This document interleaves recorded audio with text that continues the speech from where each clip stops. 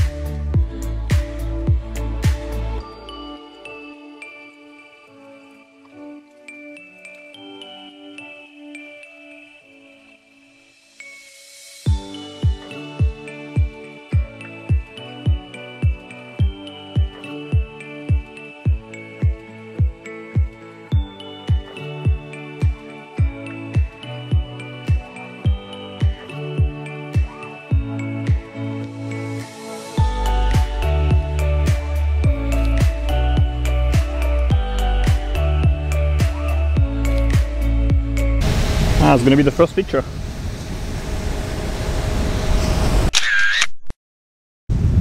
So what are your initial thoughts?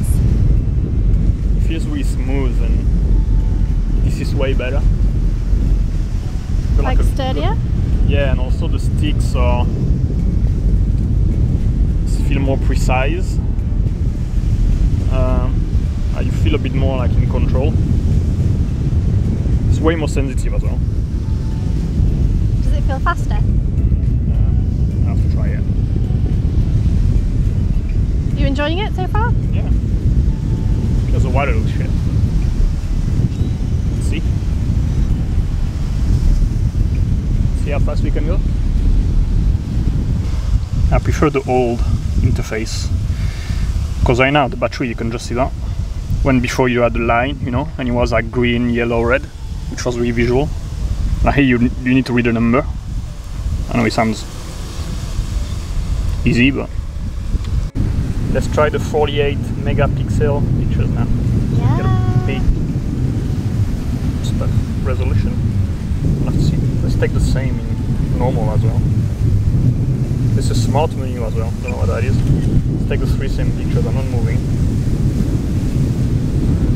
If you can remember, the first one is 48, the second one is single, and the third one is smart.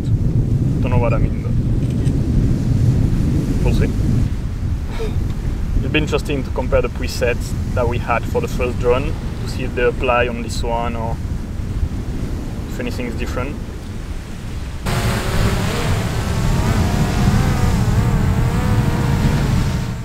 Oh my god, Miami is hot. So we just got back from... I'm not lying, am I? It is hot. So we just got back from being on the beach. It's like 6:45 and it's boiling. Anyway, we just flew the drone for the first time and I flew the last drone a couple of times and then I crashed it and I kind of got scared and put off by it. So Jeremy is like the drone guy, so I'm just gonna, from your experience, what did you think? It's a pretty good upgrade and it's worth the price, I feel, considering I didn't pay too much for it. Yeah, by selling the other one, it was worth it. The battery life, like the other one, was about between 15 and 20 minutes when this one seems to be 30 plus, which is great. Like you literally have an extra half an hour with three battery more. Compared to it's huge. It's really fast. Yeah, you can swear it's fucking fast. Yeah, it's fucking fast. Way faster than the other one. And I didn't try the sport mode, but in normal mode, I went up to 45 kilometers per hour, which I don't know is in miles, but fast. Fast. When I think the other one went up to 30, 35 maybe. So I have to try that in sport mode. That'll be fun. Then maybe let's just get used to flying before we try sport mode. No, it's good to like chase jet skis and boats and stuff like that. There's a lot of yachts and jet skis around here, so that's fun. Oh yeah, they've upgraded the... Well, it's a new app and it's got plenty of like safety features.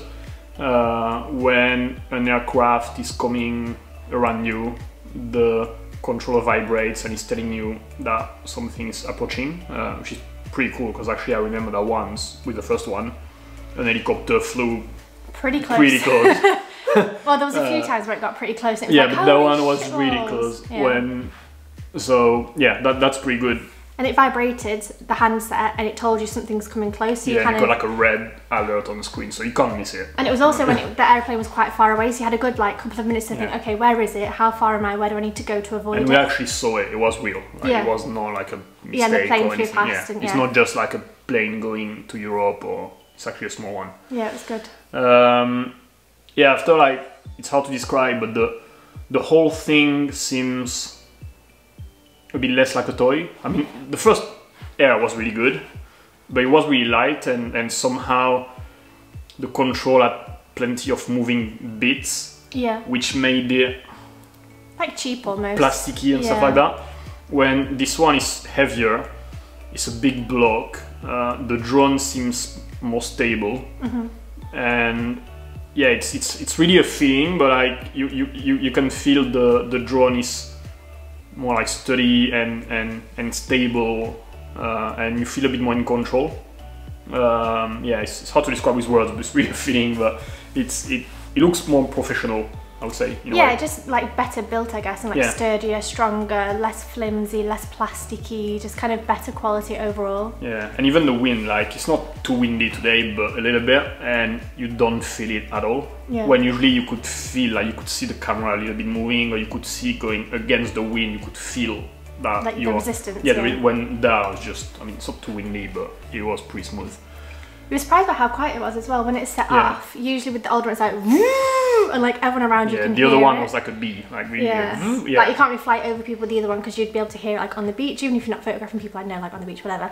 But if you're like close to people, you can hear there's a drone around. Whereas with this one, it was a lot quieter. We felt than the other one. Yeah, way better for that. Yeah. No, yeah, it's a pretty good upgrade. We'll have to see the footage. Just to play with it and compare it. And you took some photographs. It's got 48 megapixel camera. And it's also got like a smart mode. Yeah, I didn't know what it is. And normal. So I think the normal is 12 megapixel. Because I think the 48 is kind of multiple 12 megapixel put together. Okay. It's like an algorithm putting it together. So yeah, we'll have to see a difference. Cause I don't know what this. I guess I wonder if the smart one is like HDR. Maybe. Some stuff like that. Yeah. Or it processes, yeah, but everything was in auto. I didn't play any manual settings, ND or anything. So yeah, that was the first. No, but yeah, it's a good one. Fun toy. So then in terms of price, so the Mavic Air 1, how much is that now for sale? Like 600-ish? Yeah, now I think it's $599.